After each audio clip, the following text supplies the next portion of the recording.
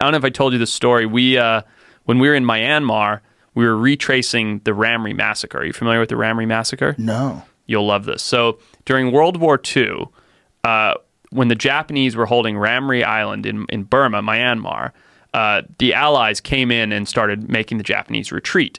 And in the course of like 2 days, 1,000 Japanese soldiers were eaten by crocodiles, by saltwater crocodiles. Retreating in 2 days? In 2 days. I mean, some reports say it was over a couple of weeks, but the general consensus is 1,000 soldiers were eaten by crocodiles in a very short amount of time.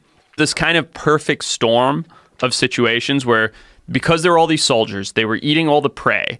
All the crocodiles were particularly hungry because of that. When the Allies pushed all the Japanese back into the swamps, you know, they started screaming, and one scream would trigger all the others, just like all the crocodiles, to get into a frenzy, and it just wiped out this entire populace of people that